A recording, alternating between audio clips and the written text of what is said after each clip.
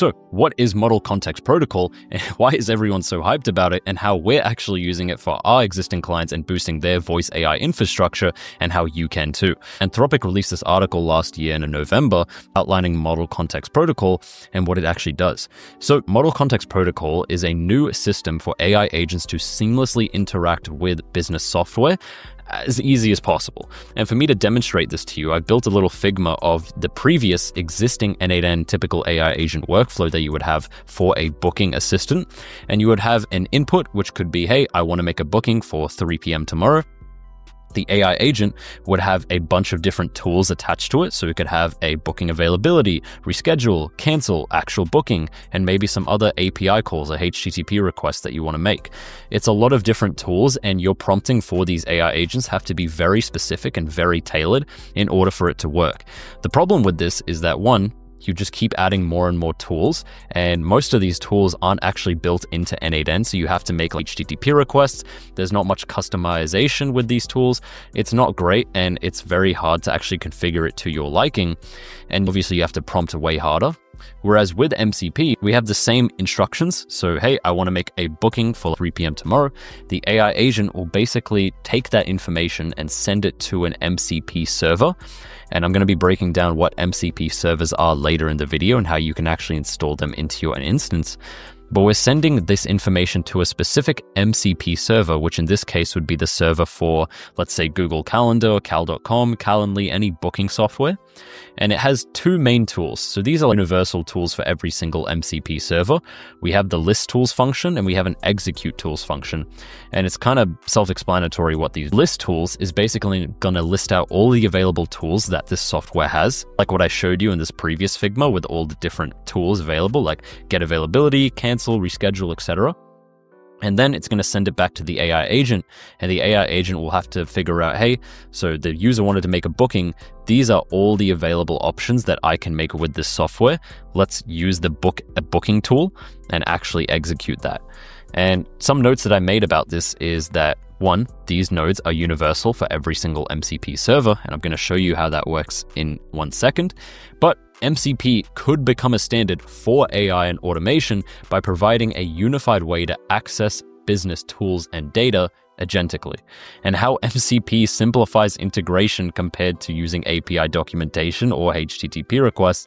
And to really show you how this works, I've made another diagram where on the left here, we have your typical N8N workflow, which is that first diagram I showed you, where you just have a bunch of different tools and you have to make sure your AI agent is prompted properly, otherwise it's just not going to work. And it's just so much stuff. We have all these built-in integrations, and then you have to probably make some API calls for other existing integrations that N8N doesn't natively have, and that's called the same thing that this is doing. List tools execute for that specific server. In this case, we have this credential set up for the Google Calendar server. In this video, I'll show you some existing servers that already exist and how we can integrate those, but it's literally the same thing. You don't have to do any prompting in this. Well, you have to do a little bit of prompting, but it's nowhere near the degree that you would have to do for this specific set of instructions, and it just makes things so much easier. So, Ali, how do we actually do this? Well, in the link in the description, I'll go through it now. There are 2 GitHubs that I want to go over for actually installing this.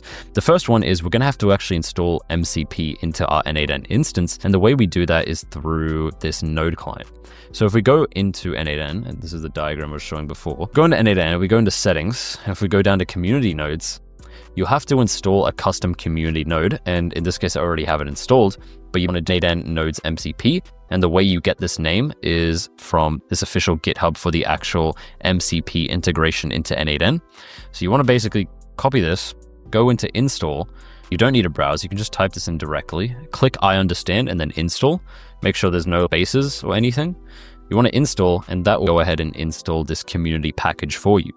Now, what does that even do? Well, if we go back into N8N, if we go back into testing, I'm going to delete this quickly just so I can show you how this works. So we're just going to do a manual trigger. And then if we type here MCP, you see this little box icon.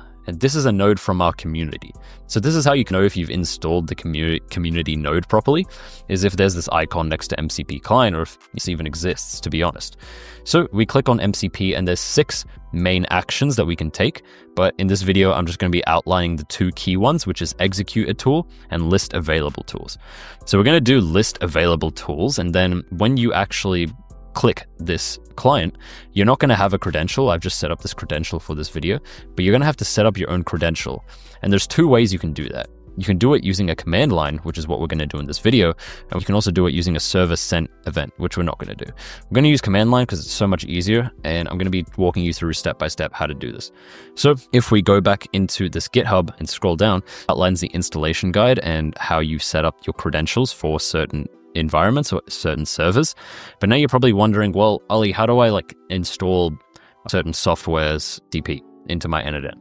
Well, there's a second GitHub, which basically outlines all of the different MCP servers, not just for n8n, this is just for in general. And there's 3 main types of servers. There's the reference servers, there are the third-party servers, and then there are community-made servers. Now, we're going to be focusing on reference servers for this video, just because they're the easiest. And one thing I really want to point out specifically in this video is that at the time of recording, this technology is still so new that people are still adding more and more servers every day. Some of these servers, even the third-party servers, don't work yet because we just don't have access to it. So in this video, I'm just going to walk through some of the reference servers and how they work and how you can use those. So let's say we want to use Brave Search. So we can click on Brave Search, for example, and this will walk us through how to set up Brave Search MCP server for our n8n instance. Now, keep in mind, you have to be local hosting your n8n in order for this to work. So you cannot do the official cloud hosting server. We are local hosting it through Digital Cloud. So that counts as well if you are self-hosting through a third-party software. But let's actually go through how we can set this up. So we want to use Brave, and they actually go through a Brave example here. But inside of wherever you have your self-hosted n8n, you want to open up your console. So this is my console for DigitalOcean. And what we want to do is we want to take this line, and I want to explain how this line works instead of just giving you a copy paste. So we're basically installing an npm package into an n8n instance, and this is a specific model context protocol for the Brave Search. So this line pretty much stays the same for almost any MCP server that you want to install, except for this /. Now, how this changes, well, it depends on the server. So for example, with this Brave Search server, if we scroll down to the documentation of this Brave Search server, you see the argument is model context protocol server Brave Search. And that's kind of how we figure it out. So we can go back into our console, and you can do npm install -g and then the argument, which is at model context protocol. And if you wanted to do this for something else, by the way, so it doesn't have to be Brave Search, I'll show you in a second. But we just want to install Brave Search. Now, I've already installed Brave Search, so this is probably just going to end up working out anyway. And by the way, if you get an error saying npm isn't installed in your n8n instance, you want to use this command, which I'll quickly outline in a second. You want to use this command, which is just sudo apt install node.js npm, and this will go ahead and install npm into your n8n instance so that you can actually make this request. So now that we've installed the MCP server for the Brave software, I want to show you how you can do this for any other software. So we can copy this first line, npm install g. This is pretty much going to be the same for any MCP server you want to install. And then let's say we want to do GitHub, for example. We want to install the GitHub MCP server. Scroll down to there's a lot of different things. Scroll down to their documentation, and you can kind of see here, for example, look at how many different tools there are for GitHub. There's 26 different tools for GitHub. Imagine having to go into your n8n and creating like individual HTTP requests for all of these. MCP, you don't need to do that. You just need those 2 functions I showed you at the start. You just need this versus 26 tool GitHub. It's so powerful. And I'm going to show you exactly how you can do it in this video. But we want to scroll down to the npx code, and we want to basically copy this model context protocol. So same thing as the Brave server, but this time it's server/GitHub. And that's the only thing that changes. Now I can install it. Sure. I'll probably not use it, to be honest, but I want to show you guys how this works. Make sure I do this properly. Control-Shift-at, and this will go ahead and install the GitHub MCP server. if we ever want to use that. But for this video, we're just going to stick with the Brave search because it's a lot easier. Now that we've installed the Brave CP server to our N8N instance, it's very important that if we scroll down real quick, we want to activate community packages for your AI agents. So if you just do what I just did and go into N8N and try using this, it's not going to work. We first need to actually go into our environment inside of our console, and we need to copy this command, which is N8N community packages allow tool usage equals true. So basically what this does, it's going to allow N8N to use community-made tools for our AI agents. And by default, it's set as false just for security reasons, in case you install some sketchy tool for your AI agent. But in this case, we want to basically grab true. We want to go into our console and where we have our docker compose.yml file. So the way you would do this, if you're doing this in DigitalOcean and want to follow along, is to do cd n8n, I think it's docker caddy, which is just a file directory. And then I think we want to do nano compose.yml. And you can go into here and you want to go down into your environments and just add N8N community packages, allow tool usage equals true. Add that. Make sure you restart your N8N and you'll be able to use these MCP tools for your AI agents. Now that we've covered that, we need to actually set up a credential for our Brave MCP server. So the way you do that is there's a few different commands that you need. Command is always going to be npx because we're using the npx documentation. The argument is basically the same thing that we had beforehand. So let me actually go back to the Brave search so I can show you what it is. The argument is just -y. So we have -y and then space at model context protocol server Brave search. So you'd put that in here. And then your environment is your API key. So the way you would get that is if you go into the Brave search API, create an account, go into API keys, and then you want to copy your API key, put that into here, save it, make sure you name it as Brave. And now you have an MCP server directed to the Brave software. One thing I forgot to mention as well, very important, is when you're making these API requests, make sure that in your credentials for your environments, you do the API key equals. So for example, I didn't show this in the Brave. I should have showed this in the Brave. If we go back to Brave search, for your environment, you want to do Brave_API_key equals and the API key. You don't just want to do the API key. It should be Brave API key equals your API key. And what this actually looks like, I don't want to show you what it is, but it would basically look like this, where these numbers are your API key. You don't need the quotations. You just need to put it like this, and then it'll work. So that's exactly what we're going to do for this Google Maps. And how this actually works in theory is, let me show you. So if we go back into GitHub, this Brave software has two specific tools that we can use for it. And I think I can go down into here. Actually, I might just go in here. So the Brave MCP server, unlike the GitHub server, which had 26 different tools, this Brave search server has two tools. It has a web search and it has a local search. And we can actually demonstrate this by making a list tool directly. And what's going to happen, and I've been having some issues with my N8N, it's just been super slow, but what's going to happen is it's going to list out all the tools that we can basically make. So we have the browser web search and we have the Brave local search. This is great. Now, what we can do with this is we can create an AI agent with a typical chat node. And we can also use an AI agent node, give it a model as so, give it some memory as well because this is a chat model.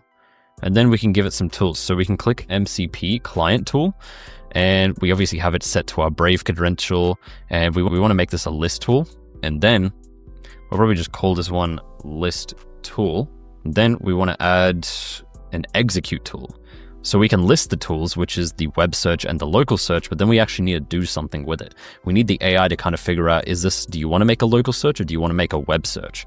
And that's what this execute tool does. So go here and click execute tool. The tool name, we can just use the from AI method, basically call it tool. And then we want to use the most tool, for example. And then the tool parameters, we can actually just let the model define this because this tool lists out all the parameters anyway, which is amazing. So we're basically giving the AI all the API documentation for the Brave software and then letting it decide what tool to execute in order to satisfy our request. It's really damn cool. So we're going to call this one execute tool. Probably want to make this one space. And then we want to give this AI a very simple prompt. It doesn't have to be crazy, but you still do have to prompt it. So basically it's a skilled, experienced AI assistant in helping us with our queries. And what it'll do is it'll analyze the user's query and select the most suitable tool to address the following step-by-step process. Carefully review the user query, use the list tools tool. So I want to make sure that this is correct. Very important when you're building out these systems. Use the list tools tool to identify all the available tools and the descriptions. In this case, the Brave server has 2 tools, which is just the web search and the local search.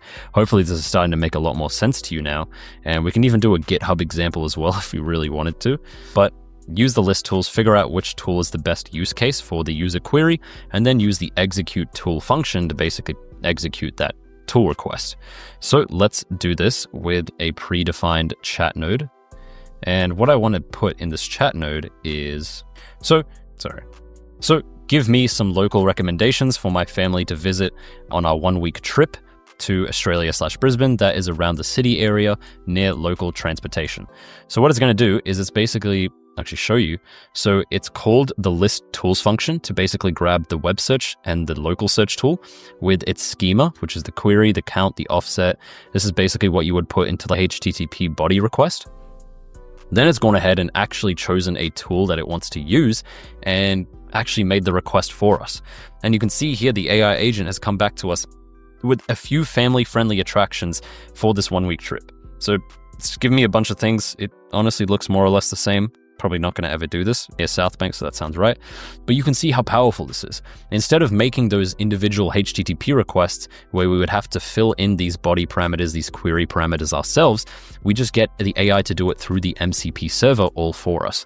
And this is so powerful. And I want to show you another example of how this works with a booking agent. We can't actually do a booking agent yet because the reference servers don't actually contain Google Calendar server. And some of these third-party softwares and community-made softwares aren't up to date or we can't actually access yet. But I think you guys understand the theory and how powerful this stuff is and how you can actually implement it into your N8N as fast as possible. That was Brave MCP server. Let's try a second one just so I can really iterate this process inside your guys' heads. And we're going to go into the GitHub server library. And for this one in particular, I've chosen a third-party server and I want to choose Firecrawl. We're going to do Firecrawl for this one just because it's quite simple to set up and it's very similar to Brave. So what we're going to do is going to scroll down to the manual installation and we're going to look for npm install Firecrawl MCP. We're going to go to our digital cloud console. So we're going to just copy paste that into our command line and then that will start installing the MCP server into our N8N instance. Then what we can do is we can scroll down here and have a look at, this is if you're running it on Windsurf, but in this case, what do we want to do? I guess this will work as well, to be honest. So what we can do is we can go back into N8N. I'm going to delete this real quick. We're going to do the trigger manual node. We are going to do the MCP client. And one really good way to test and make sure your MCP servers work properly is to just do what I'm doing with the manual trigger node, list available tools. And we're going to go ahead and create a new credential for, what is it called? Firecrawl. Command is npx, always going to be npx. The arguments, well, in this case, we have this -y argument, space, and you can kind of see the pattern here, Firecrawl MCP, and then your environment is just your API key for Firecrawl. So what you would do is you would grab firewall API key, just like this, firewall API key equals, and then your API key. So I have gone ahead and connected my Firecrawl API. And basically what this does is a web search agent that is going to search through a given URL and summarize all that key content.